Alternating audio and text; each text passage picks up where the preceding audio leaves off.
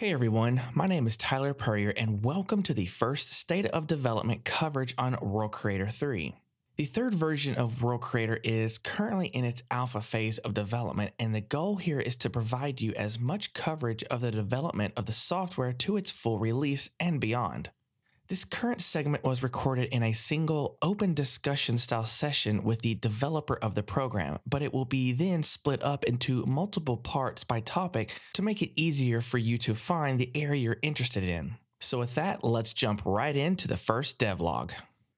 So joining me today will be Stefan, who is not only one of the developers for World Creator 3, but the founder as well. Stefan, thank you for joining me in the first breakdown video here. How are you today? Oh, thank you for inviting me.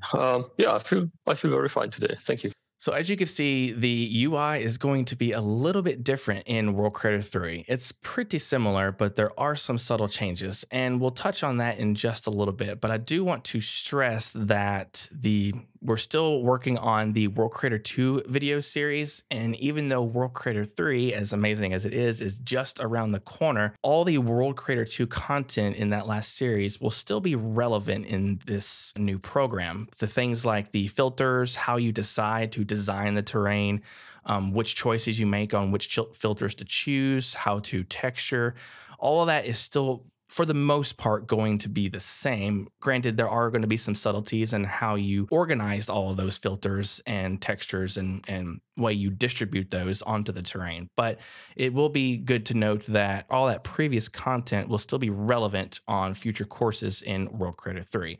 Stefan, would you say that that is an accurate statement, or would you want to elaborate any more on any major changes in World Creator 3 that are vastly different from World Creator 2? Well, one of the major new features is actually the biome system. One of the most important parts, actually, because this will enable you to create real worlds and entire worlds, not just different smaller parts or something like that. But it will give you a really good mix of different setups. And those setups could be anything, like different textures, different trees, different filters, different trees combined with different textures. So it's actually like you really can create biomes that are directly connected with each other and blended into each other. And those biomes could be just saved away. You can create biome presets. You can share and sell those biomes and just load it into your existing projects. And you could. I mean, the biomes are really, really huge. It's really it's currently quite hard to explain, but what it means working with biomes, they will make everything a lot more easy, and will save you a lot of time, really a lot of time. Oh, yeah, definitely. And you could say the biome system, which I went ahead and showcased here a little bit on the right, is the more advanced version of the areas system on World Creator 2 that we all kind of wanted. I'm sure everyone would want to. In World Creator 2, we show how to create different biomes in that series, and it requires you to use an area. But in this case, all of that is done up front for you, in a sense, with biome specific, features. Yes, absolutely, absolutely. The areas, honestly, I like the areas in World Creator 2, but we use them to do multiple actions with them, like importing the height maps, using them to draw, and also importing blend maps for texturing and other and more stuff like that. But if you want to do real fancy stuff, it was always very, very tricky to combine them, right? And it was not a good workflow, in my opinion. It was good at that time, but World Creator has to evolve, and we thought about a way better solution. So the biomes are definitely not just one step in advance. It's about, 3, 4, 5 steps ahead of the areas. Yeah, it's just like a huge jump, just the next level. Yeah, and we show you how to do, the best workflow that we found in World Creator 2 to achieve all that. But in World Creator 3, as Stefan said, it's going to be a much easier process. And we'll definitely dive into that later more when the whole software as a whole is more polished with more features, because there's a whole lot more that I know he and I, as well as the whole alpha team, love to just keep adding new features and little bits to provide for the end user.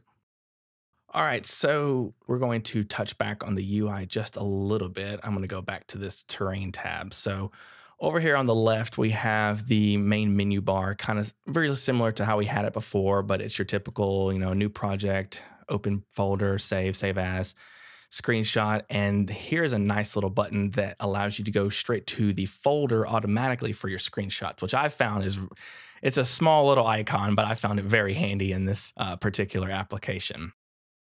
And also, the UI to the right resembles pretty similarly to how World Creator 2 is, except I find it a whole lot more clean, really simple to utilize. Of course, there's a whole lot more to add to this, but what sort of customization options, like in World Creator 2, can we see in World Creator 3? From be able to adjust the size, change the text, colors. Is that all sort of still going to be the case? Absolutely. Absolutely. I mean, this terrain tab that you see here, I mean, currently it's empty, but there will be a lot more fancy stuff. I mean, also we will add all the things that we had in World Creator 2, of course, and especially because you have this tab open, this tab will also include the custom base shape, which will be also taken to a next level. And here you will be also able to import your height maps and also to sculpt the initial terrain. So this will be all included here. Gotcha. Right here on this main terrain tab. Yeah. I mean, this tab is now the one that you will use to design the terrain shape itself entirely. Okay. So it's not like World Creator 2, where you could do that in terrain tab or use the areas. So we just put everything down here into this tab. So it's at one location. Mm-hmm. Right. And as you can see here in the terrain tab, there's a whole lot of space here to fill out, as Stefan mentioned, but you can see some of these features that you are pretty used to. The seed value can change to whatever you want. The precision level can be changed to anything that you want, as well as the fractal noise settings here. So you can adjust these however you see fit. That are really similar to what you're used to in World Creator 2. And as you noticed, when I was either moving around in the viewport here or changing the seed value here, let's actually go ahead and set that back to 0. So you can see when I did that the UI, it looks a little bit more sharp. And one of the most striking features of World Creator 3 as opposed to the previous version is that the entire lighting system is using path tracing, which is a subset of ray tracing. So you can use those ray tracing cores in your RTX cards to really leverage the lighting in this scene. And I know that not everybody has an NVIDIA GeForce RTX. So as far as GPU support, or even further down the line, what sort of plans are there for AMD? Or say if they didn't want to use ray tracing or didn't have an RTX card, they still had to utilize, their original non-RTX card or CPU power. Will those type of features still be implemented in World Creator 3, or is the highlighted feature really just trying to push for path tracing? Well, I mean, the current Technic is not using RTX technology at all. So this is entirely just done on the GPU using compute shaders, which means as long as your GPU supports compute shaders, and I think that was with DirectX 11, then there's no problem. It will run, and it will look just like as you see it down here. We're going to implement the RTX technology on top. So for those who will have an RTX card, they will be able to use the RTX technology, and then we can enable pure ray tracing with a lot of ray bounces, and this will result in a even better quality. But actually, to be honest, I like the quality that currently is available, and it runs everywhere. So we need to see if it really makes sense to include that or not. So it depends. For now, this is what we have here, and this is what we will have until the beta. And I think we'll start the RTX include maybe early 21.